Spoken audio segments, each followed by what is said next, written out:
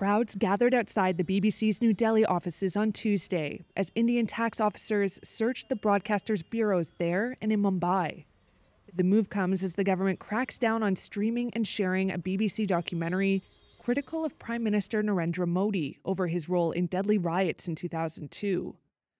A foreign ministry spokesperson last month dismissed the program as propaganda. We think this is a propaganda piece designed to push a particular discredited narrative. The bias, a lack of objectivity, and frankly, a continuing colonial mindset is blatantly visible. Last month, more than a dozen students were detained in the capital for trying to screen the film. The program is called India, the Modi Question, and it focuses on the Hindu nationalist politician's leadership as chief minister of the western state of Gujarat in February 2002. Riots at the time left at least 1,000 people dead, most of them Muslims. Activists say the number is more than double that.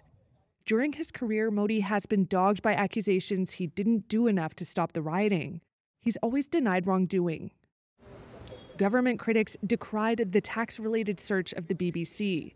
An opposition politician said it reeks of desperation and shows that the Modi government is scared of criticism.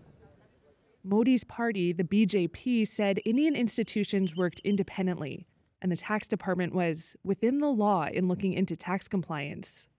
As well as India's opposition, media rights advocates have also condemned Tuesday's searches.